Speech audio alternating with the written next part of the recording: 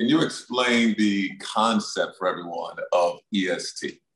EST. So EST, I call myself the EST of WWE. That means that I am the strongest, the fastest, the roughest, the toughest, the quickest, the greatest, the best, the BEST. Anything good that ends in EST, that's what I am. And I'm all about striving to be the best version of myself. So that's where EST comes from.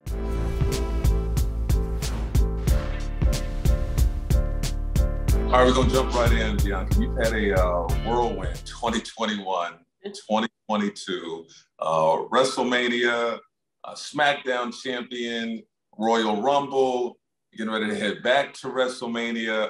I mean, how have you handled all of this? Being in WWE, everything comes so fast and you never know when it comes. So my motto is stay ready so you don't have to get ready, because you never know when your opportunity comes. My opportunity came out of nowhere last year, winning the Royal Rumble, and then going to main event WrestleMania with Sasha Banks, being the first two Black females to ever main event WrestleMania, walking out of SmackDown as champion.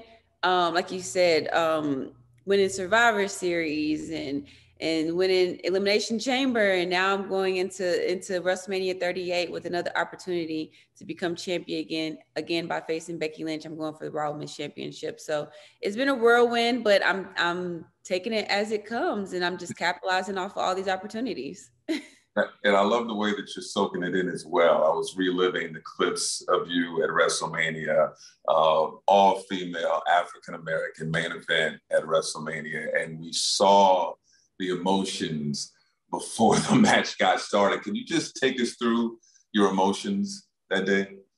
Yeah, that day, just being one of the women, alongside with Sasha Banks, main event in WrestleMania, unprecedented moment. First time that two Black females are main event in WrestleMania. You talk about getting to the main event of WrestleMania. You talk about just getting to WrestleMania, and all of a sudden we were there. And anytime that anyone gives you advice about WrestleMania, number one thing they always say is just slow down and soak it in, because you just soak it in. And so I'm so glad that we took that moment in the beginning, and without us even having to open our mouths or touch each other, just standing there in that moment, it was so powerful. And you see it in my face if you go and you watch the first 30 seconds of the match of us just standing there. I almost lost it. I was in tears before the match even started, because the moment was so powerful. And to know that all the women that came before us, they laid that foundation for us to be able to walk through those doors, and for Sasha Banks and I to be in that moment and make history. And that moment was bigger than me. It was bigger than Sasha. It was bigger than women winning the SmackDown Women's Championship. It was just a huge moment, and it's going to inspire people now and in the future. And we even won an ESPY off of that match, that moment. So it was everything. That's mind blowing, winning an ESPY off of that. And you're just doing a great job of highlighting it right there. What does representation mean to you when you think about your journey and what you now represent? What does representation mean to you? Yeah, I always use the quote, representation is not a request, it's a requirement. It really is. I think about the role models that were representation for me growing up, and how they changed the whole trajectory of my life. Like, I am where I am now because of them, because they showed me what was possible for me. And I always force too that if you want to do something and you don't see someone doing that, you become that person, so that other people can walk through the door that you open, that you create. Representation, it really just shows people, you're able to look at someone that looks like you and see them doing these things, and it really gives you this example, this idea of where you fit in society, where you fit in the world. It shows you the limits or the glass ceilings that you can break. It really is, it's an example of the things that you can do and how you're presented, and where you're placed in this society. So I think representation is important in all areas, right? Because there should be diversity and equity everywhere. So for me, representation, I just want to represent for women of color, and even people that don't look like me. I just want to represent, if you've been in a situation that I've been in, I dealt with depression and anxiety. That's representation there, showing that you don't always start from the top. Sometimes you start from the bottom, the middle, no matter where you start from, you can succeed and do whatever it is that you want to do. And you're crushing it and inspiring so different people. Well, let's talk about music for a moment. I love music, talking music on the show. And it's a part of so many people's lives, no matter what you do. But I love talking about it with athletes and guys and gals, and before a big event, game, match, whatever it may be, listening to something to pump them up or smooth things out. So I'm curious, what's on your playlist? Ooh, my playlist is so I guess diverse, but I'm a huge J. Cole fan. I mean, my finish is called the Oh, KOD, which that's one of my favorite songs from J. Cole, or No Role Models, or Love Yours. I'm a huge Beyonce fan. School and Life, they just get like, that's like one of the best songs to work out to. I'm a huge Meg Thee Stallion fan. I also listen to gospel music like Kirk Franklin. Like that just gets me so pumped up for just workouts. Like I listen to gospel music a lot, perfect a lot when I'm working out, because I be going through it and I be like, I need something to push me through, or just keep me in a good mood. So those are really like my main go-tos for working out and before I go out there and I compete. you got something for every mood. Every mood. Yes. And I've been I on a love big, Kerouac too. So I mean, oh, I'm just like everywhere.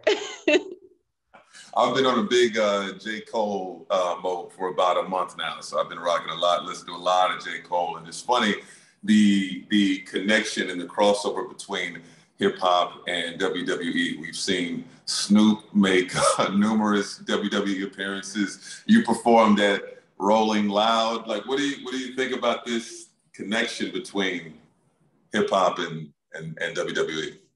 Music is such a huge part of WWE, even for my entrance music and our theme music. That's the first thing that people, they hear our music before they even see us. But it's always been, like you said, that the integration of music, especially the hip hop, the world and industry with WWE. Like you said, Snoop Dogg, P Diddy.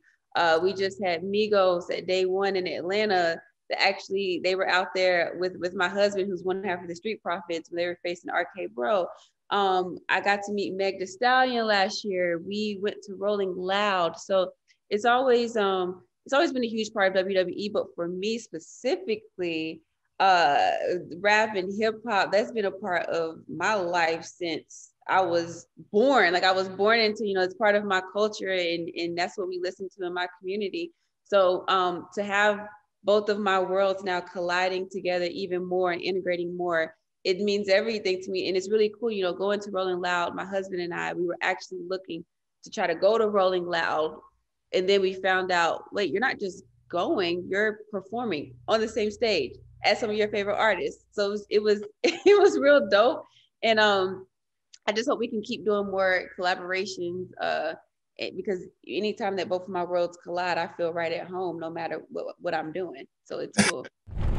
Now you've shown like amazing, impressive, yes indeed, feats of athleticism in the ring, and we know the fans love it. But I'm just curious, what's the reaction in the locker room to some of the people off? Um, what's amazing about especially the women's locker room at WWE. I love our locker room. It's full of so much talent. It's just the true definition of women empowerment. So whenever I'm out there pressing girls over my head, one arm pressing girls, or picking up Otis, who's the 300, 400-pound guy on the roster, they're always cheering when I come backstage, and they're very encouraging. I even bring up, we were in Saudi Arabia for Crown Jewel, and I usually do a 2-arm press to girls. And it was a moment where I was like, okay, maybe I could do this 1-arm press, but I'm really nervous about doing it. And Sasha Banks was the main person that was like, no, if you don't do the 1-arm press, then just don't do it. Like, no, go do it. Like they're so encouraging. But also I feel like I dig myself in a hole too, because now I feel like I do so many like feats of strength that they think I can do everything.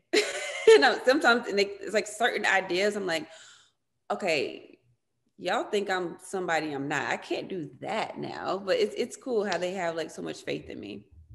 A lot of faith in you. Now the long braid, we see the long braid there. It's been a staple of your character since you entered WWE. You've used it as a weapon. We've seen numerous times, and it's been used against you. What made you? How did the idea come about that the braid, your hair, using your hair as a part of your persona? Yeah, so at first it was just something that was a signature look. It made me stand out. My husband was one of the main people he's Montez Ford. He's one half of the tag team, the Street Profits. He was one of the main people that was like, no, you need to wear the braid because it makes you stand out, and that's what makes you unique. And he was like, if anybody comes to a show for the first time, even if they don't remember your name, they're gonna remember the girl with the braid. So that's the best way to stand out and be unique. So it just started out as a signature look.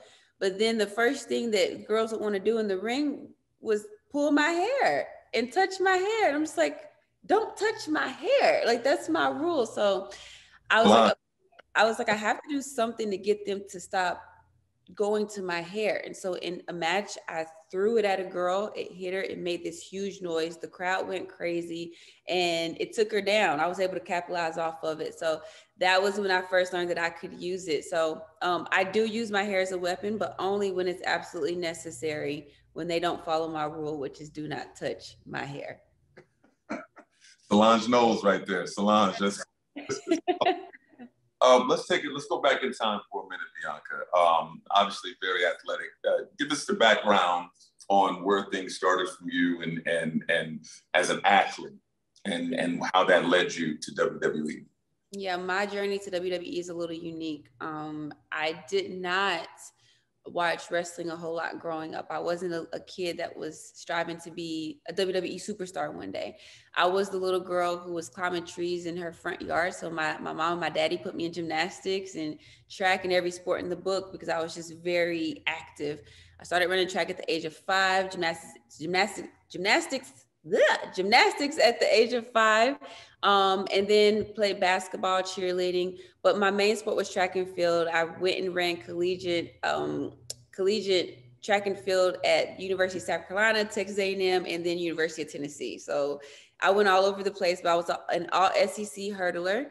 And then after track, had been an athlete my whole life. So I missed that competitive atmosphere, And so I found CrossFit, and that's when I really started like lifting weights and really embracing my muscles and really falling in love with my body.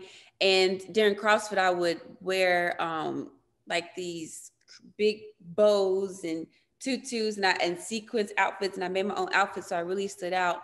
And I would grab the microphone and talk to the audience. So Mark Henry, who's a Hall of Famer, he saw a video of me and he's like, hey, have you ever thought of being a WWE superstar? Because you have the athleticism, you have the look, you like talking in front of people, and you're basically wearing wrestling gear and you don't even know it. And so he said he can get me a tryout, but he couldn't get them to hire me. It took me 2 tryouts, and I started in WWE in 2016. And it's just crazy because I never imagined myself being a WWE superstar, but now I can't imagine myself doing anything other than what I'm doing now. And I feel like I was born to do this. I'm walking in my purpose. So it's an amazing feeling when you feel like you finally found your purpose and you're doing it. And that's what I'm doing right now. That's unbelievable. Did you think it was a joke when Mark Henry brings up, you're like, hey, you should be in WWE?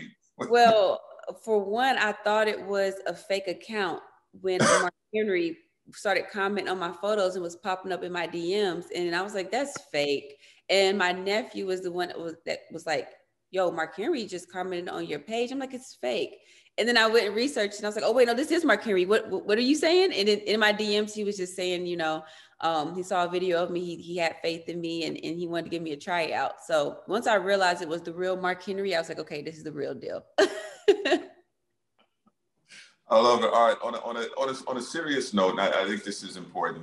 You've been very open about mental health and about eating disorder previous to your time in WWE and revealing that part of yourself. Why did you feel like that was important? I was doing my WWE Chronicle, and I was just talking about my life and my childhood and things I've been through. And I just felt like it wasn't telling my truth if I left that part out, because that's a part of who I am, especially right now. And I will say, and in the moment when I was going through it, yes, I felt very embarrassed and vulnerable, and would not have shared it then. But I felt like, okay, I'm not going through this anymore. I've gone through it. So I need to share this. And I know what it felt like in that moment to feel alone and feel misunderstood. And um, and so I felt like I owed it to my younger self, and I owed it to the people that were going through it as well, to share that and to help anybody else that was going through it, and to kind of just normalize talking about it, and it not being this high stress situation of feeling like you have to open up, and just I just wanted to be comfortable with it. And look, I'm talking about it, and it's fine to talk about it, because you have to talk about it first and be vulnerable before you can get help. And so that was really just the reason why I just opened up about it, and felt more comfortable doing it, since I had, I'm still going through this. It's a journey. I just know my triggers, and I'm able to manage it better. And but it was really just about, I feel like I owed it to my younger self, and to my parents, and the people that helped me through it, and to the people that are going through it now as well. Inspiring a lot of people. How real quick, how therapeutic was that for you? It was so therapeutic. Just being able to just open up and talk about it and be vulnerable all over again. I feel like in that moment, going through it, I learned so much about myself. But in the moment of opening up and talking about it, I learned even more about myself, and I evolved and grew even more by just opening up. And it just felt like this huge weight off of my shoulders of just being open and honest and vulnerable. And I'm always in the ring talking about being unapologetically me and presenting myself as a whole. So I felt like I can't preach this in the ring and not do it outside the ring. So this is me. I'm being unapologetically me. This is a part of my story, and I'm going to be comfortable with that. Let's switch gears for a moment. Now, you mentioned the name a few times, Montez Ford, your husband. Tell me the first day you two met. My husband and I, we actually met in NXT, in WWE. I remember I saw him for a brief moment when I first got there, and then I didn't see him again for another like 3 months. And it was actually a dinner that one of the girls that we worked with, she got a dinner together because so everybody can come and like meet each other. And he walked through the door, and my friend sitting next to me, I was like, that is a beautiful man. Keep him away from me. And but no, I went after him, I was like, I went after him, and it was just like lust at first sight. And ever since that night, we been inseparable, and all of a sudden we were moving in together, and we moved in together, and we were like, did we talk about this? Nope. Okay, now we're engaged, and a year later we were married. How cool is it working together?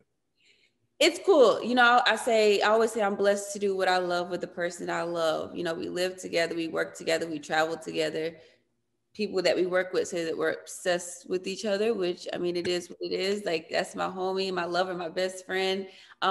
It's really cool. We get to share these great moments together, celebrate these great moments together. And then when we're going through things, we get to share those moments with each other, and we understand it. So, I think it's very beneficial. I couldn't imagine my life any other way. I mean, I'm just blessed. WWE brought me a whole career and a husband. So so much happiness.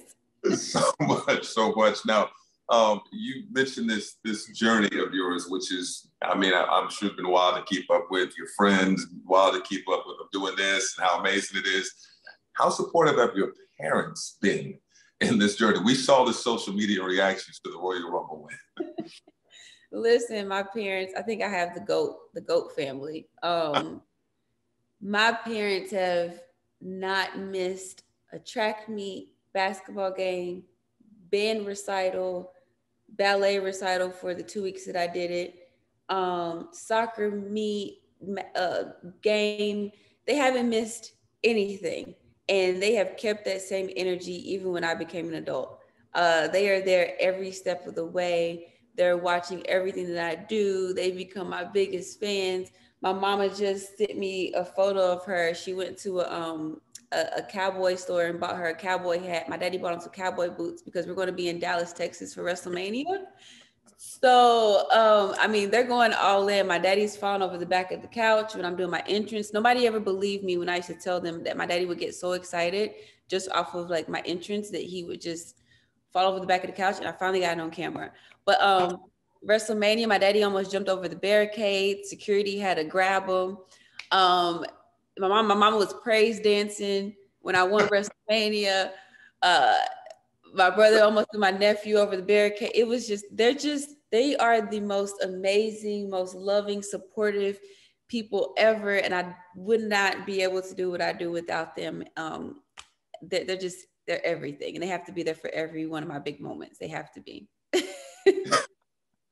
Oh, Bianca, you have other talents too. You make your own ring gear, and so your husband as well. Tell us about that, and could we see a Bianca Belair clothing line at some point? Could we see? That's the goal, is to eventually do a clothing line. Right now I'm very busy, but yes, I make and I sew all of my own gear. It's just I've been sewing since I was a little girl by hand, but now honestly I learned everything from YouTube and just experimenting. I got my first sewing machine maybe 5 years ago, but no, I'm making some of my own gear. I love to do it. It's just a feeling of you get in the ring and I look down, I'm like, I made this. And I'm looking at the girl across from me like, what did you do? You didn't make your gear, I made my gear. But it's even like these dope moments of like when I go to the store and I see my action figure and I'm like, that's me. And the gear that she has on, I made that gear. When I look at the video game, it's me and I'm in the gear that I made.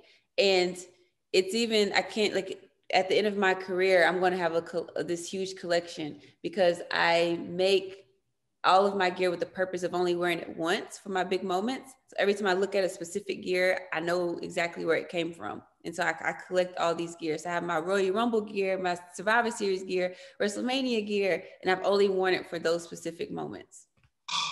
That's so dope. Now, the one that stood out also, the Black History gear that you rocked.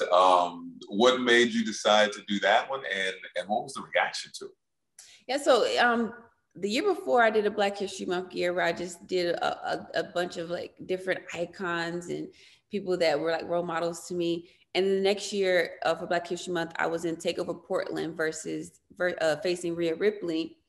And we always talk about like Black history and I feel like we always a lot of times go to the history books to find Black history. So my thing was, don't just learn history, make history. Let's dive into Becky Lynch then. And this battle, WrestleMania 2-night event, April 2nd, April 3rd, Arlington, Texas. Going to be streaming Peacock. How'd you come to find out about this showdown with Becky Lynch, and what can we expect? Ooh, what can we expect? You can expect me walking out of WrestleMania as Raw Women's Champion and redeeming myself against Becky Lynch. That's what you can expect. I'm putting that in the air. But no, yeah, I got to redeem myself. Becky Lynch, I was champion. I was champion off of main event of WrestleMania, and I had all this momentum. And then Becky Lynch came into SummerSlam and beat me in 26 seconds. Mm-hmm. And she became the champion, and she's been holding on to that championship ever since.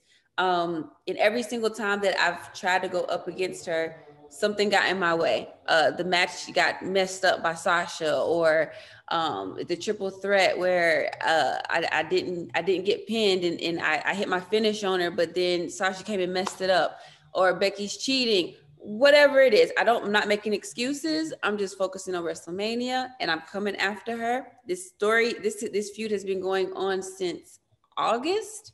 So I'm looking to bring it full circle and just show people that, look, you can be on top and you can fall just as quickly as you rose. But at the end of the day, you go through things, don't give up and keep pushing through. And it's okay. Sometimes bad things happen, but we're going to push through, and we're going to bring this story around full circle and get back on top that WrestleMania.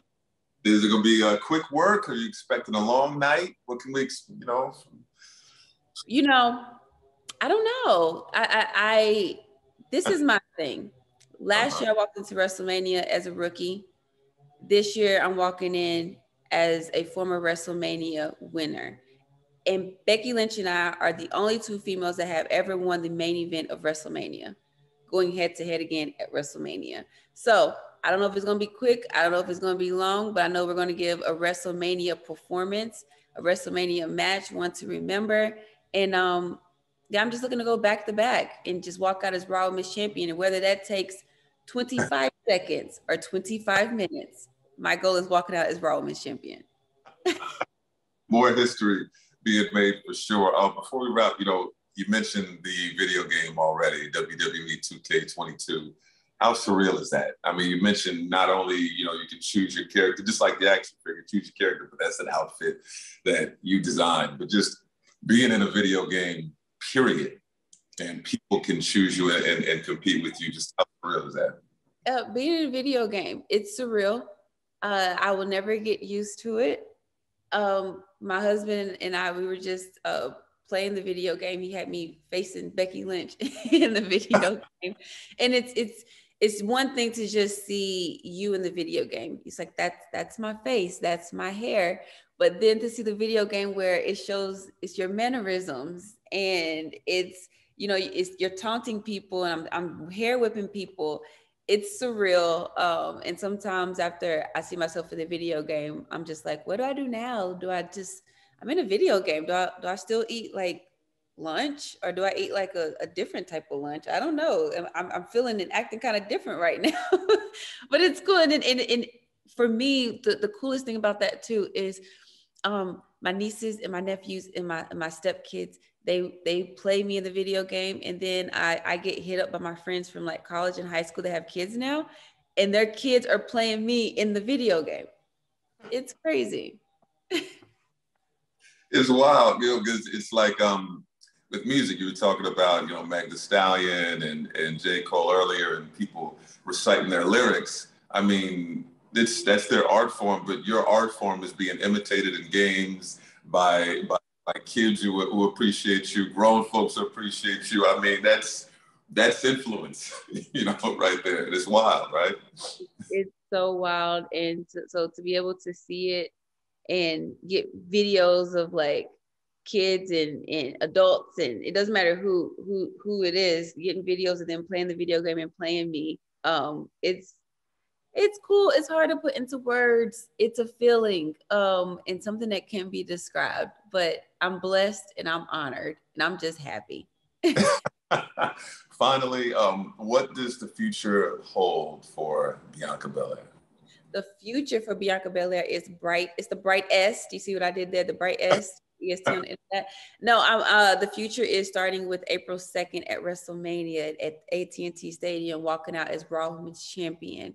And then my long-term goal, I want to defeat all 4 horsewomen, who is Becky Lynch, Charlotte Flair, Bayley, and Sasha. After WrestleMania, when I walk out as Raw Women's Champion, I would have defended and pinned 3 out of the 4. So I've pinned Bayley, I've pinned Sasha. In WrestleMania 38, my goal is to pin Becky Lynch. And then after that is to go after Charlotte Flair. I want to be I'm here as one of the faces of the new generation of women's wrestling coming through. The 4 horsewomen have done amazing things and paved the way. And I'm just here to come through and say, hey, just scoot aside, make some room for me, because I'm here on the scene now too. So that's my long-term goal. And we'll throw, after, right now I'm focused on wrestling. After that, we'll throw maybe in some acting in there, some movies. I see what Sasha Banks over there doing. So with acting, and I would love to get into that. Maybe write some children's books and some books in there. And hey, now, we talked about the video game. I would love to be on the cover of a video game. Oh, okay. The only woman by myself. That's the goal right there. I love it. Well, you know what you're on, not just at WrestleMania, but with everything that you have going on. And just keep making history. We appreciate you and love this conversation. Thank you so much, Bianca. Thank you. This was fun.